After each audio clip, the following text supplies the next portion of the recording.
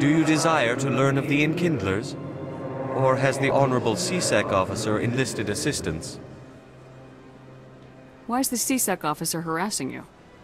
The CSEC officer requests that this one purchase an evangelical permit to spread the truth of the Enkindlers. If that's all the CSEC officer wants, why not just buy the permit?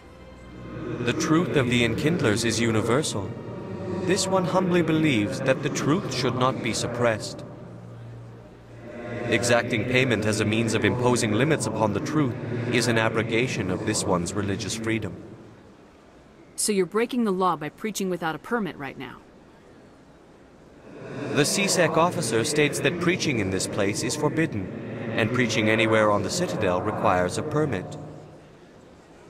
This one humbly submits that it is not preaching to state the truth of the Enkindlers, and thus no permit should be necessary. Who are the Enkindlers? Your people know them as the Protheans. They are the true creators of this one's people. The Enkindlers raised the Hanar from ignorance into consciousness by granting this one's people the gift of speech. Let me talk to the CSEC officer. Perhaps I can explain the situation. This one would be most grateful for the assistance. Please let this one know if success is achieved.